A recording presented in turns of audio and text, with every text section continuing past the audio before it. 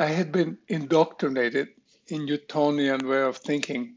There were equations, and you solve them from initial conditions and on. It never occurred to me to question any of that. Do you believe that clouds are supercomputers in the sky? That they solve partial differential equations? Do you think that's how they do it? Integrate them forward in time, tuk. The resounding answer is no. Do they obey Navier-Stokes equation? Yes, but the way they do it is they satisfy them locally, everywhere, and for all times. A few words about turbulence. Our challenge is to use Navier-Stokes equations to describe the turbulence in a way that things that we see in the skies, the shapes, the patterns, we use as a building blocks from which we can describe turbulence. The goal is to start from the equations and make no statistical assumptions. Is it time to do that now? Yes, because experiments have just become amazing. And what we can now see in turbulence, we can see the behavior of the fluid with precision that the naked eye often cannot distinguish from computer simulations. So we have to do three-dimensional turbulence because that's the world in which our plumbers work. But for this talk, it's a little bit too difficult because we lack the power of visualizing a three-dimensional vector field at every point of a three-dimensional volume.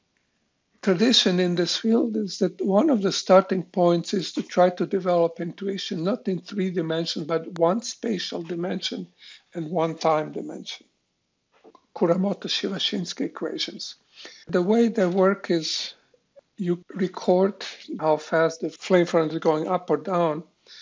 And the way you do this is at every point you use a color scale. And this is space, and tradition in the subject is to be able to put on a computer, will limit the size. And now your computer produces the flame front at every later time, so this is time going up. And what you see from simulations is that it flutters and it never settles. And so as far as we can tell, this is chaotic. When we look at simulation of turbulence in three dimensions, so here is a beautiful simulation by Mark Avila, you can visualize your numerical simulation also in three dimensions. You see various structures. And one of the things that you always see in turbulent systems, and that's what they share with our experience of clouds, is that every so often we seem to see a similar thing. Now, the theory of turbulent flows that a group of people has developed over 20, 30 years is very good in describing what happens in a short part of the tube. So one of the questions is this: if you really understand what happens in a small areas, can we put that together as little blocks and from it build turbulence? What mathematics we need for this? How would we do this? What would the blocks look like? We can do this.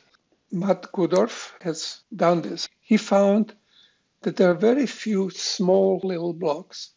He has shown that you can use these little tiles, here they are. You can stick them next to each other to get an approximate pattern of time evolution of some spatial region. You can start with this and you can kind of shake it, stretch it, let your computer glue it together, and you get arbitrarily accurate solution of Kuramoto-Shivashinsky that has that shape that's given by your little tiles. That says that these patterns, we might be able to glue them together from small videos. These are not snapshots of clouds, but these are sequences of how regions of the clouds develop. Because vertical axis here is time, we can give names to these tiles that we have. And the way this is done, it's taking the local things that are consistent with Kuramoto-Shivashinsky. That's how we constructed them. And then they have to talk to their neighbors left and right in this case in one dimension. In three dimensions, we're left, right, back, front, up, down. And then they also have to agree with their neighbors that preceded them and that come after them in time. So that was a little bit about turbulence. And here is a surprising thought that the way to think about it is to make space behave like another version of time. What we traditionally do, we integrate equations for fluids forward in time. To be able to put it on a computer, we make space finite.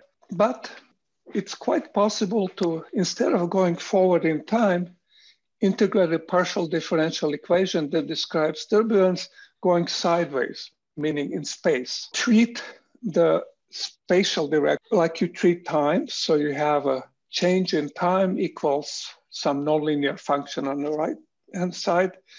And to make this possible, now you have to make time compact. So what we do is we put time on a circle. And you can do it. So here is on the left-hand side, Matt takes Kuramoto-Shivashinsky on some spatial domain. He integrates it and he finds a solution. Or he takes instant in space, all values in time, and integrates it from the left to right in this picture. And he produces the same solution, either treating time as time or treating space as time. So it's possible to do that, but it's very unstable computation, very difficult, and it's easy to understand why it's unstable. The same thing happens in three-dimensional fluid turbulence. So while we can do integrations of fluid turbulence, we've hit the wall. We have found that as our volumes of fluid get a little bit too big compared to the structure that you see here, our computers just die out. They can't do it because it's all too unstable. So what do we do? The usual way of thinking about Newtonian way, taka, taka, taka in time, or maybe taka, taka, taka in space, is not working. Let's rethink this whole thing. The answer, I believe, is forget Newton. Build a theory from the simplest chaotic blocks I've shown you, using the ideas that the laws are the same every place in space and time. You know, these are the typical assumptions we make about laws of nature. We don't want to change them during the week, and we certainly don't want them to be different in Kyoto from Alpha Centauri.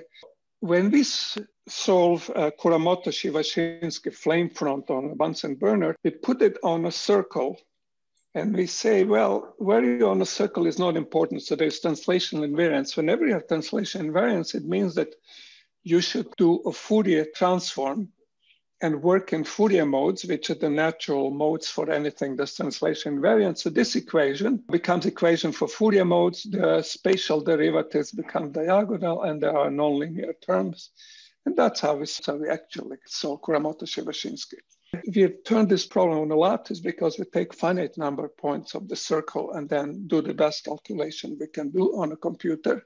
What we're really doing is we're taking a little ring with finite number of points and we're going tuck, tuck, tuck, finite times the space. So we actually live on a discrete lattice, which is space-time lattice. It's a cylinder because space is compact, but we let time run forever. There is a price because it's very unstable. So after spoon of horizon, we have lost all information, but that's what we do. I can also compactify time and I can run in space. That's also legal. The thing that we really need to do is we have to produce natural compact solutions, finite solutions that describe the things that we see. And my claim is that what you want to do in this particular case is you want to compactify both space and time and find solution on 2 tori or d tori in higher dimensions.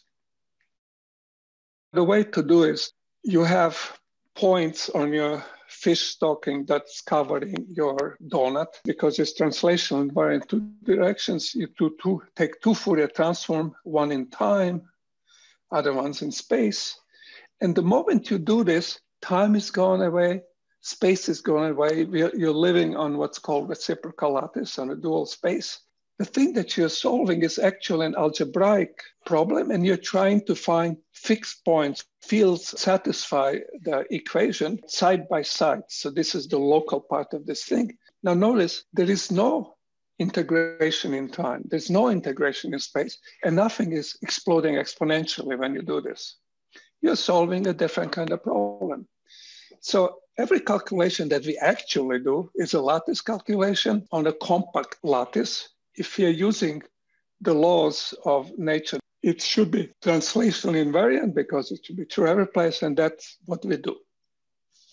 So there is no time, there is no space, there is a global field. Locally, it has to satisfy this equation. So there's a high dimensional condition, which is a fixed point condition. And what this local equation says that at every point I have to be nice to my neighbor and I have to follow whatever the law is. And if we all do this, we will be doing a perfect thing. So that's how nature does it. The solution of Navier-Stokes or Kuramoto-Shibashinsky or general relativity or Young-Mills or whatever makes you happy says that on your space or space-time, there's some field or set of fields, and locally they have to be nice. So locally they follow this differential equation which we inherited from Newton, but globally they have to all live in harmony. I'll say this 3 times, and what's wrong with what I've told you today? It's a complicated thing. You don't want to run a computer and solve Navier-Stokes. Can I give you a simple pencil and paper example? Yes. That's how we teach chaos also in 1 dimension. Now we'll teach you chaotic field theory. We'll do this by looking at cat map, and I'll show that it immediately generalizes into the field theory. I will want you to think of space-time as lots of neighborhoods, and on each there is a cat. They all want to run away because they're cats, but they have to do it in agreement with their neighbors. Now I'll explain why it's called cats. First, by doing this cat map. So it's an evolution in time. It has physical origins. You know, you have electrons circling an atom. You can imagine it's a classical electron charged particle. And every unit time, externally, you kick it. So that gives you discrete time. And that reduces a motion on a circle to a bunch of successive times integer space. That's called standard map. And it's Hamiltonian formulation. Velocity is momentum and acceleration is the force exerted. And beautiful things come out of this.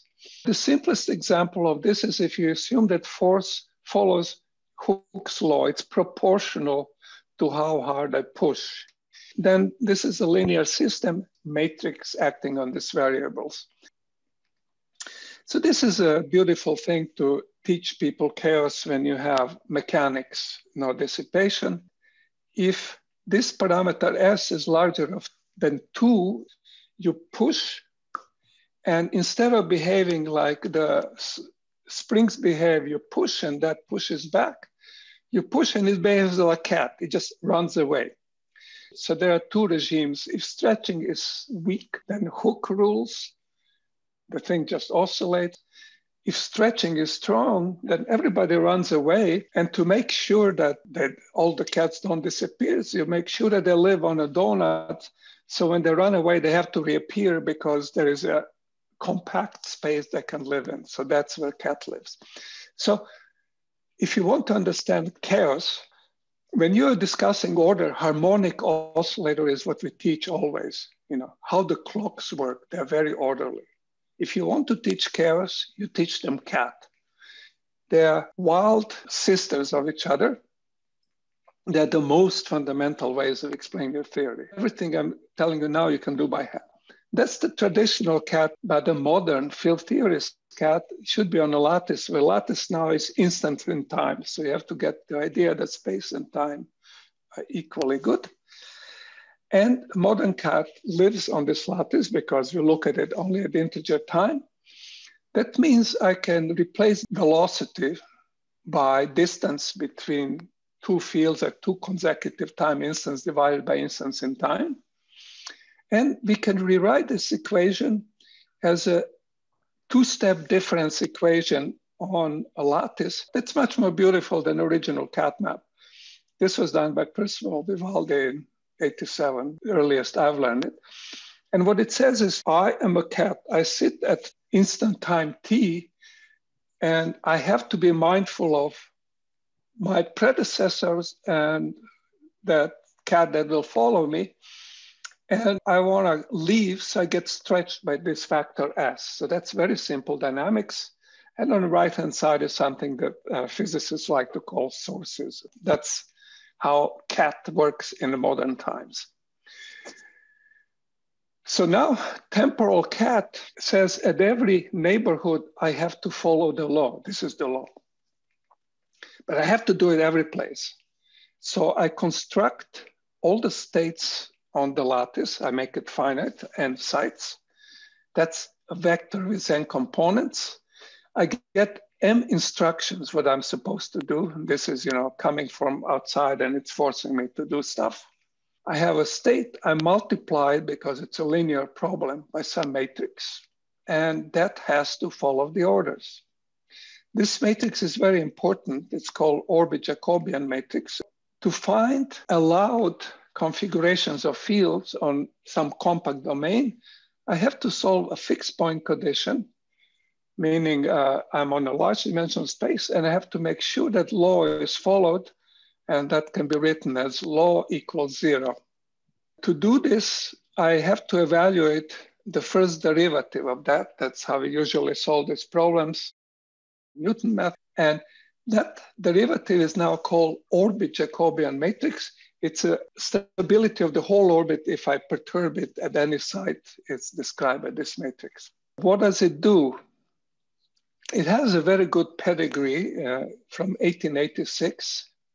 Its determinant is famous. It's called Hill determinant. It says that when I compute these determinants of volumes, interpretation of this volume is that if I have some solution, I perturb it, its neighborhood in which that solution is recognizable and not perturbed beyond any recognition, its size is 1 over determinant. We know what it means to evolve an error in time.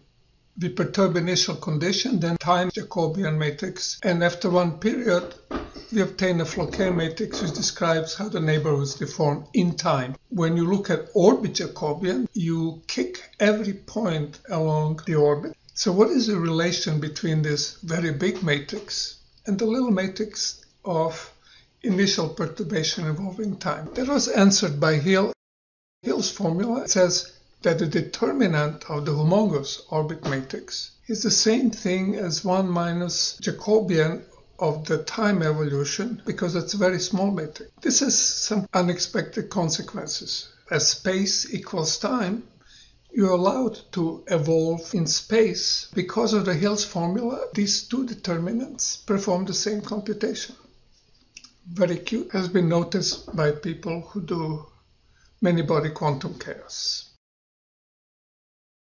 And then there are some beautiful results that if you add up all neighborhoods, you get 1. What it means is that all possible states of this system are divided in neighborhoods, and each neighborhood certain size, and that's done by Hill determinant. So in 20th century, used to teach them chaos forward in time. You would say, well, Lyapunov is how the neighbors on average depart from each other when you have unstable systems. And entropy is distinguished cats. In how many ways can the cat run away and come back? And you count those ways, take a logarithm, that's called entropy, and that's meaning of deterministic chaos. Now, this field theory version says, I have to check where Hill determinants are expanding. So these things are growing as I get larger and larger periodic domain, and that will generalize to many dimensions, not just one. And then I have to count how many possible solutions there are to this condition. These two things do the same job as positive Lyapunov and entropy, but they don't mention time at all. So they work in space-time. To summarize, you have to think globally, but you have to act locally. You have to find what shapes can clouds have. You will have to find fixed point condition, and for domains that are finite and compact, you'll enumerate all possible clouds that can sit on that shape. What that means is that instead of looking at something that is moving forward in time, that's very awkward when you have many spatial dimensions, you'll be looking at something where the fields can exist in a finite volume, and every solution will be point in this high dimensional space. It'll be fixed point. There is no Newtonian integration of PDEs at all. I mean, this is how you solve it, and often that's what they actually do. So let me say it second time. We can do the same thing in D dimensions. So what happens in D dimensions, a cat sits here, but doesn't only care about what happened before and what happened after, but what are the cats doing next to me on left, right, front, sit. So there are lots of cats and they have to get all together. And you can very easily generalize cat model to a field theory. You just require that cat cares about its nearest neighbors in both directions. You want law of interaction with other cats to be always the same. The rules don't change from day to day. They should be same every place. So these are translation and time invariances. And then we'll say one extra thing that's not necessary but helps my exposition. Let's say that time is same as space. So I allow to interchange space and time without changing anything. When you do this, Gutkin and Osipov get a very nice generalization of cat map. I'm at the site n in space and t in time, and I pay attention to guy before me and after me. And I pay attention to the guy to the left of me and to the right of me. And I follow the orders I've been given. Once you think about it, you can see there's a beautiful way to do this because there is such a thing. It's called Laplacian, where you compare all your neighbors. Subtract our cat law and you get an equation, a Laplacian plus mass squared acting on a field being a source. And there is a relation between this mass, which is called Klein-Gordon scalar particle mass, and the stretching rate and the dimension. And it's incredibly cool. I never knew that cat map, which for me was some ugly thing that the goddesses, constructed with cats being cut, sliced, and wrapped around. It's actually just a Klein-Gordon equation in any dimension. It's beautiful. It's simple. Condensed matter is called tight binding or Helmholtz equation. In field theory, it's called Klein-Gordon. Applied math, it's called Poisson. And the main thing is that when stretching S is small, the thing oscillates, so all solutions are sines and cosines. But when stretching is larger than 2, everybody is hyperbolic, meaning everybody explodes exponentially. And that's the system we're interested in. So take home, the field theory that should describe chaotic systems will say that if the things are not very reactive, I'll have spring matters. But if things are very unstable, I'll have cats running all over the place, and that's called Klein-Gordon. To summarize, we will now enumerate all possible solutions for larger and larger domains of space-time. The way we do this is we make sure that tangent space locally is what we are given, these differential relationships. But globally, everybody has to live in harmony, and we can do that. Now, this is actually pretty radical because dynamics is dead. When we look at problems which are unstable, you should not evolve them. You should solve these global compact problems. When you want to give a name to a particular kind of cloud, we will not only track how it evolves in time, but we have to look at its neighbors. So if cloud lives in 3 dimensions, its name will be a 3-dimensional block of symbols. I've shown you this for 1 + 1 dimension Kuramoto-Shivashinsky. I'm telling you that while in 1 dimension in time, there is something called periodic orbit theory, and this is a way of tiling past and future by repeat of the same solution infinite many times. In higher dimension, we should do this as we do it in condensed matter by finding tiles. To give you an image, in Kuramoto-Shivashinsky, when I find spatially temporally periodic solution on one tile, if I repeat it, it'll be a regular tiling of all of the space-time. And the way you think about this is that when you have nonlinear problems, it's not Fourier modes that are supposed to be tiling your space-time. it's the solution of your equation. So these are non-trivial solutions. And if you want to describe larger and larger regions more and more accurately, you'll need more and more such solutions put together to add them up.